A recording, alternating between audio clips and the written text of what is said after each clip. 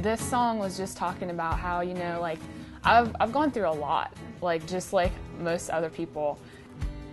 I was realizing that I'm never alone. Like, I have a guardian angel, like, and I just felt that.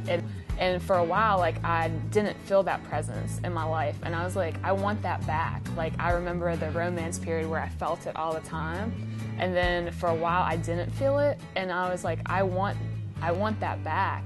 And so, like, I was recalling that, like, I want that presence to just feel like it's around me all the time. And so the song Watch Over Me, it talks about wanting that and feeling that, and just really falling in love with the idea of a guardian angel being around me. Who would have thought I'd fall in love with an angel?